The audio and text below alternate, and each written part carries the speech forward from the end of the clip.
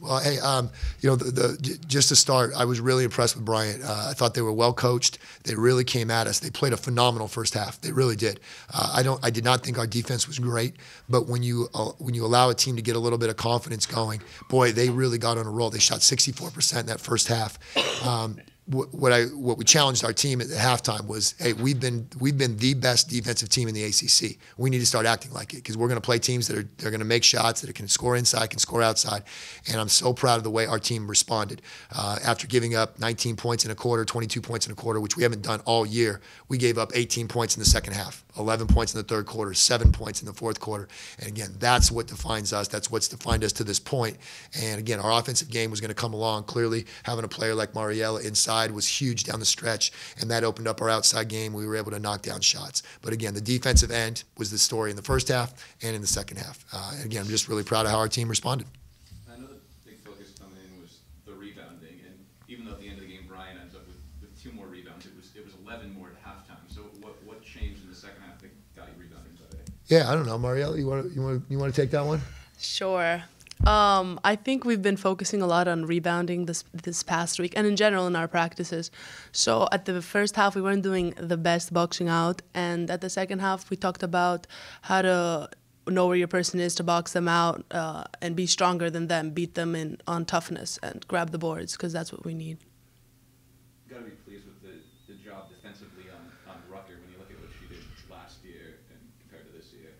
Yeah, so I'm just getting the box score right here. So she got 1 offensive rebound, and this is a player who's one of the national leaders in rebounding. She had 10 offensive rebounds against us last year in this very gym, and she averages well over 5 offensive rebounds a game. And again, she's phenomenal. In fact, I can remember the 1 offensive rebound, Bill. It was a long one that she chased out to the corner, so she didn't get any around the rim. So if that's the only one she got, then that's a really, really good job. So again, I definitely challenged the team in practice this week because we did a poor job on the boards in the second half at Northeastern, and this was a game where we really needed to step up our rebounding. Clearly, the ACC is one of the most athletic, physical conferences anywhere. So again, that was going to be something really important.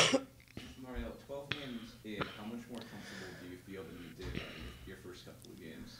Oh, completely more comfortable. My first game, I was very nervous, but of course I had the coaches and all the players that talked me through it and believed in me to get into this atmosphere. And coming off each game, I learned something new from everyone. I get into this team. I connected with this team better through time, and that wasn't really a big problem for me to connect with the team. So. How excited are you for your first taste of ACC play coming up? And the players maybe told you about what to expect? Yeah, I can't wait. But everyone says it's different, of course. It's a whole different mentality of the game and how they play the game. It's a lot more quick, tougher. You know, you can't make these mistakes because the other team will make you pay if you make silly mistakes. So you have to be focused and 100% ready to go. Coach, you had 16 assists to only 10 turnovers. That's darn good. 15 steals. Then I look and they did miss 10. They missed 7 out of the 17 foul shots. What do you take away from those numbers? So the assist to turnover ratio is something that I think has been a calling card for us.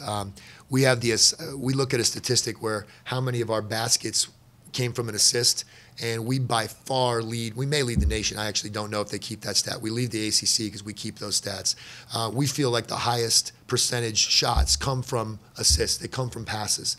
And so, again, you see our team move the ball and create shots for each other. And, again, low turnovers is something we've been pushing and working on. And, again, Martina Mossetti as a point guard has really come a long way from some of the turnover-plagued games she had last year to being a lot more solid.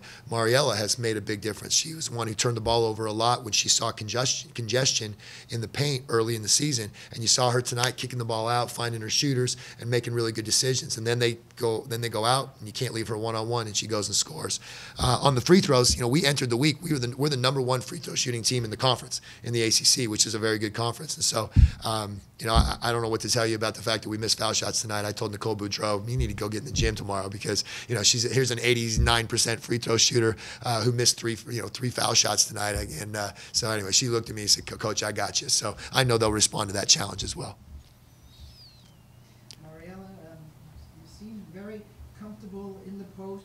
You're in a leadership position on the floor as a freshman. And during the second half, I saw you seem to be wearing down your opponents, whereas the first half, they seemed to challenge you more. They didn't seem to do that as much in the second half. In the first half, they were playing solid defense, and when I was getting the ball in the post, they were coming to double sometimes. So I tried to find the shooters, and once the shooters made their shots, they came off the post for me, and once they leave me open, I try to play one-on-one, and, it all comes with teamwork, inside-out play. And what do we know about Emily? Do you think she'll be practicing tomorrow? Do you think she'll be...